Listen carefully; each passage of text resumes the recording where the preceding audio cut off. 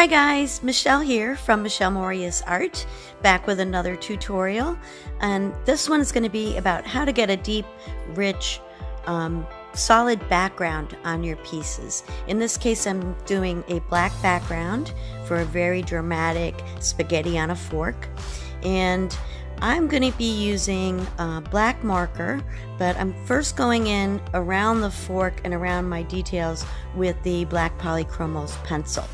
So basically I'm just starting to map in my colors, and we're just going to get started on the piece. You want to always start with a really accurate sketch and pick out your pencils ahead of time. Make sure they're really sharp, and we're going to go in light layers and build everything up really gradually. You could see that I've swatched out all my colors ahead of time, and I put the numbers next to them. And this way you're ready to go at the beginning of your drawing, and when you are looking for a specific color, you can refer back to your chart and just pull that pencil and know exactly what it's going to look like when you put it down on the paper. The beginning stages always look a little bit rough because you're just mapping in all those colors, and then we're going to start to go in with our details as we get a little bit further along. Now I've decided that I'm going to go in and start my black background, and I'm using the black Ohuhu marker, and you could see that it has quite a shine to it when it goes down on the paper. So I'm going to spend some time and I'm going to go over it with the black Polychromos pencil, which is going to get rid of that shine. You can start with a watercolor background, but watercolor is translucent medium, so that it does take a little bit when you go over it with the pencils to really cover it up and make it black. The blackest of the black is going to be your gouache, but it does have a chalky look to it when it's done. And being a purist, I really like the effect that when you use the marker and go over it with the Polychromos, everything really looks even, and you get a really nice sheen from the color pencils, and this way the whole drawing looks really cohesive, and it really makes a huge difference. It took a lot of time to get that background to be really even and beautiful, so the marker really helps get a jump start on getting that deep, rich background. If I had just done it in color pencil, it would have taken hours to get that black as it is and as even as it is. As it is now, I really spent probably about an hour just doing the background. So the whole drawing was about 3 hours and 37 minutes. So I did take my time, but you can see how dramatic it looks when everything is just really beautiful and really even toned.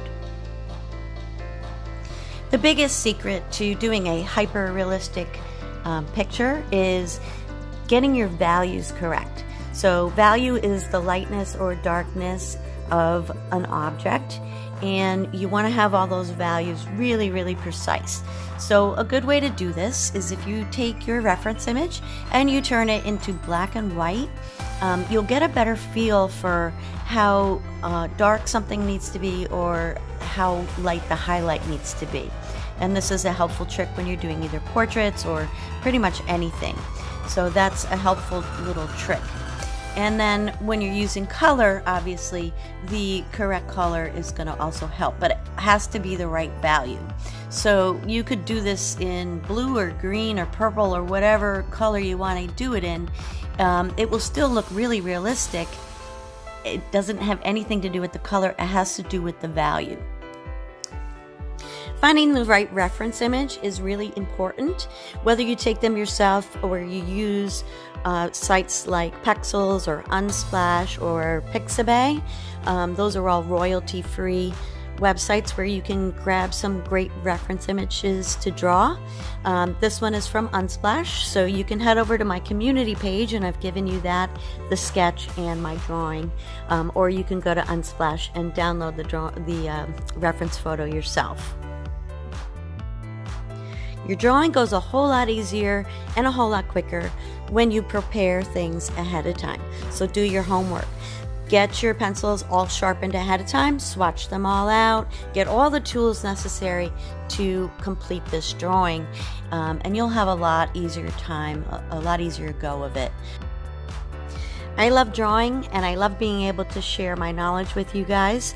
And if you want to up your art game, I have hundreds of tutorials on my channel. Check out some of my other ones and I'll link that at the end screen. But for now, thanks so much for joining me. Please subscribe, leave me a comment. I love hearing from you guys.